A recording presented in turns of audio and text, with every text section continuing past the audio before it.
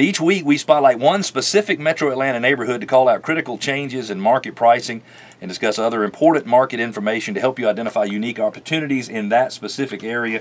And this week we are featuring Windsor at Lanier in our Lowdown on the Hood segment.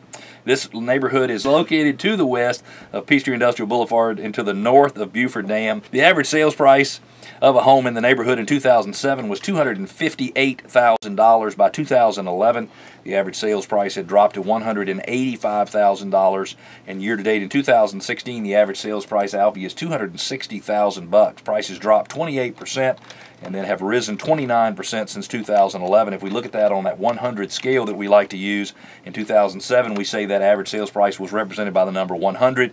2011, the average sales price is represented by the number 72, and then by 2016, the average sales price is represented by the number 101. So prices are 1% higher than they were at their all-time high. Currently, there are 6 homes for sale in the neighborhood at an average asking price of $268,000, which means there's 7.22 months worth of inventory, which means it is a buyer's market. It's a little bit leaning toward a buyer.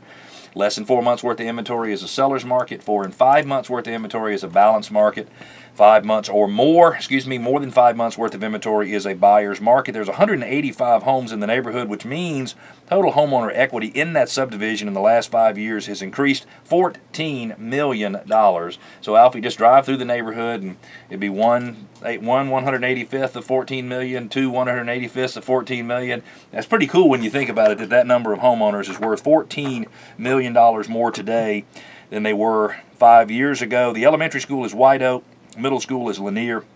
High school is Lanier. Lanier High School gets a school chimp score of 76.